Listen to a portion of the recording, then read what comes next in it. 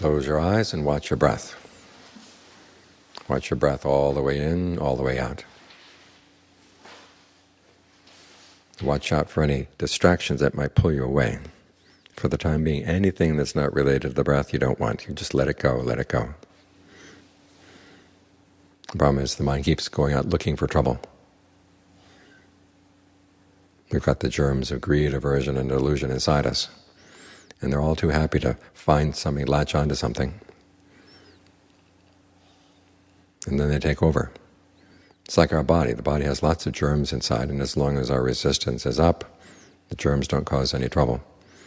But when our resistance is too weak, then the germs take over. So we have to learn how to build some resistance in the mind. So when greed comes, we don't go along with it. When anger comes, we don't go along with it. We have to remind ourselves that these things may have their allure, they may be attractive, but they also have their big drawbacks. And you have to use that discernment to remind yourself. And you need that this is the problem. And of course that requires mindfulness to keep these things in mind, because it's so easy to forget. You're just going around doing nothing in particular, and all of a sudden the mind decides it wants to have a little anger, and decides it wants to have a little greed or a little lust. And we just jump on and go with it, without really realizing what we're doing. So you have to be alert, you have to be mindful.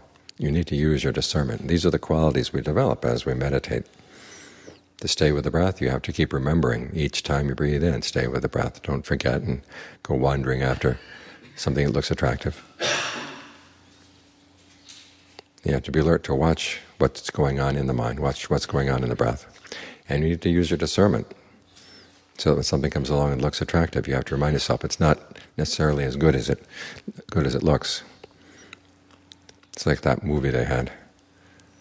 I think it was Ice Age 2. The characters are floating through the fog, or floating on the water through the fog, and all of a sudden they come across some mermaids and mermen, and they look very attractive. And the characters in the boat get kind of pulled into the attraction. But then you look very carefully and you see, and they're static in the image, and in the static you see pictures of fish with big fangs. And once you see there are fangs there, then you say, no, this is nothing I want to get involved with. The Buddha has an image. It's like a good-looking drink, a tasty drink. It's served in a nice cup, but it's got poison in it. You have to remind yourself there's poison in it. Once you realize that, then you wouldn't want to touch it, no matter how attractive it may look. So it's the same with greed, aversion, and delusion. These things are attractive, but they have their poison. They have their germs, and they take over, and they can really make the mind sick.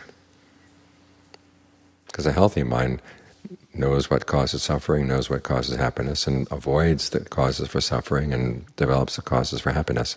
It's a sick mind that keeps going after the causes for suffering. So try to look after the health of your mind. Everybody's afraid of germs spreading around this time of year. But you really got to look out for the germs of greed, aversion, and delusion. Other people have their germs, you have your germs. When they get together, they can overcome your resistance. Learn to keep your resistance up so that even when other people come with anger or come with greed or with fear, you don't have to pick up their diseases. You can resist it. And that way you maintain the health of your mind. You keep on doing things that lead to happiness, both for yourself and for other beings. That's when the mind is really healthy and strong.